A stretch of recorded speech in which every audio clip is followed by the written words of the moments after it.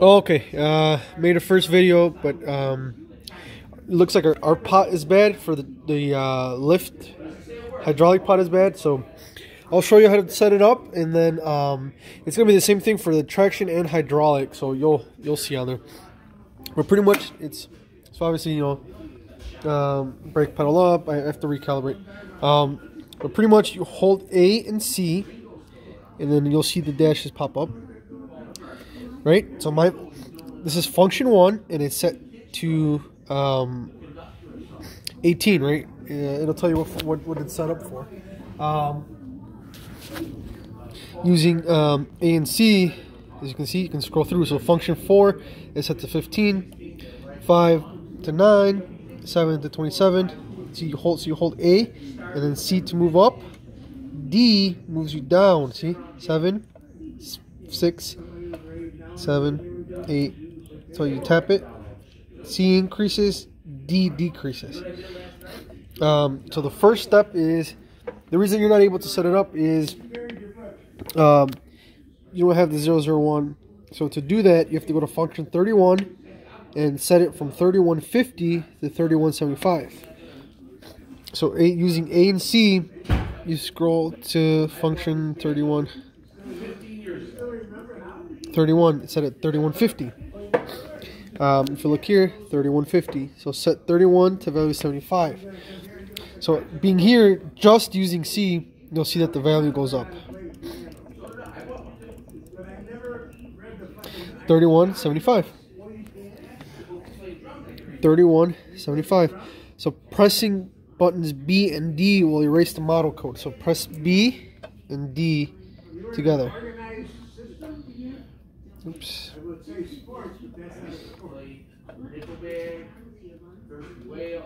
See? 1 is reset.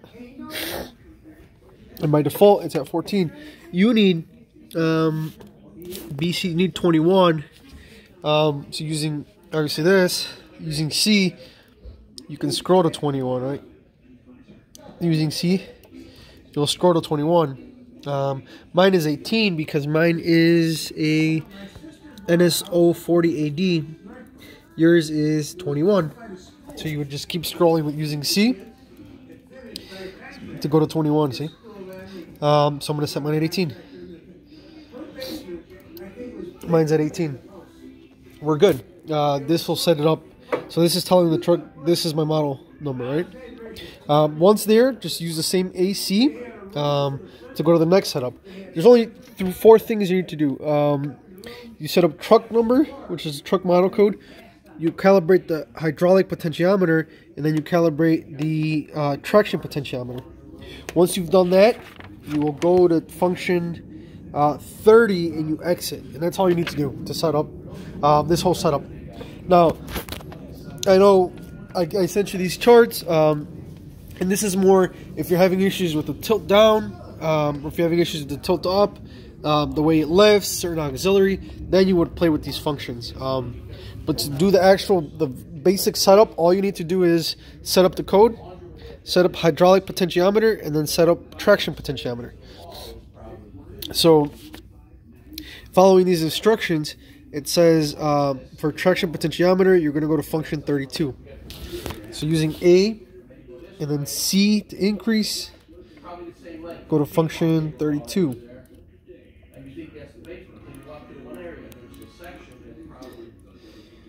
Function 32, set up at 10, right? 3210, 3210.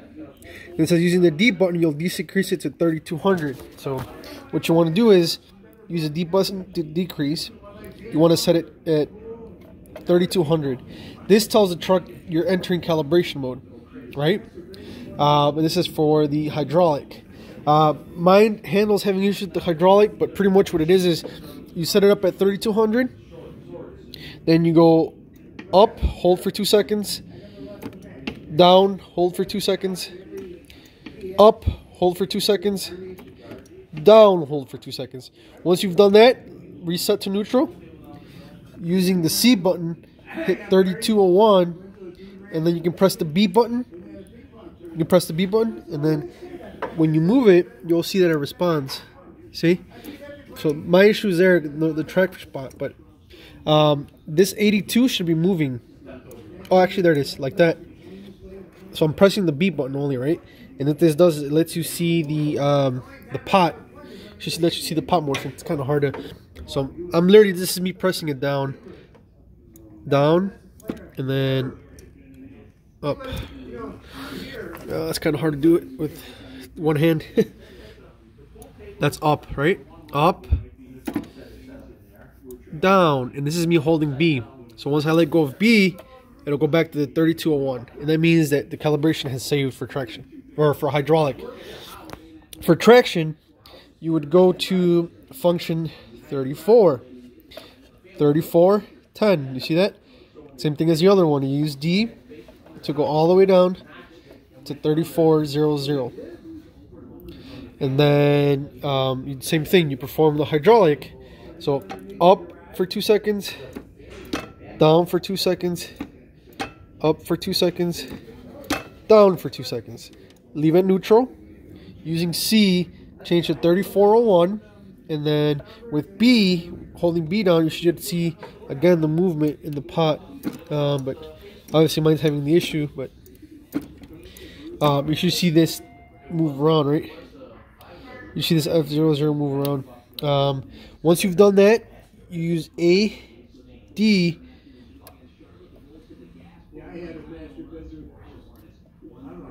Oh, I went out of there. I exited.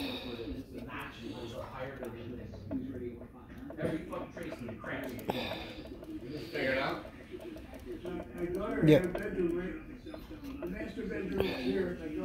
AC, and then you use this to go to function 30. Function 30 should show 3050.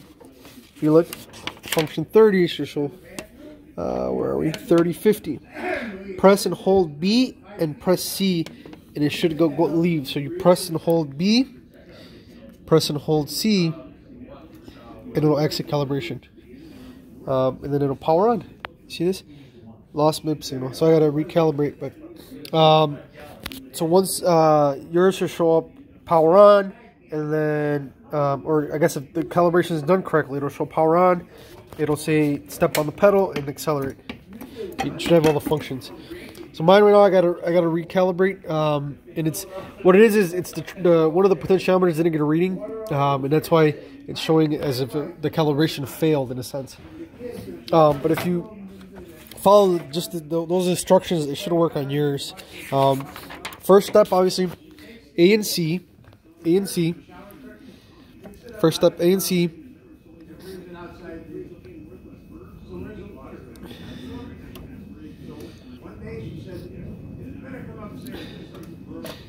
A and C, and then oops, what the heck is going on? A and C, and then you set up function 1. After function 1 is set up for your 21, you use A and C obviously to function through, to cycle through.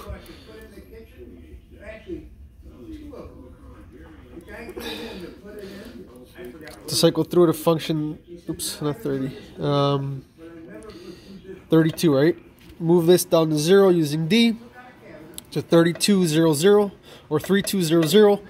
For the hydraulic, obviously, back 2 seconds, down 2 seconds, back 2 seconds, down 2 seconds. And leave it neutral.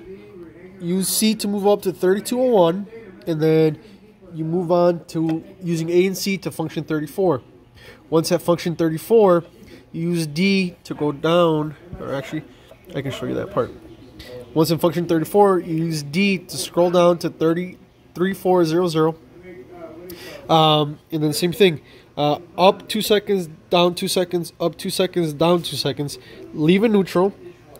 Using C, move from 3400 to 3401 to save the hydraulic settings. Once that's set, then you use AC, AD to scroll down to 3050, and then hold B and hold C to exit the program. Then it should power up, and you should be able to move. And that's how you perform a calibration.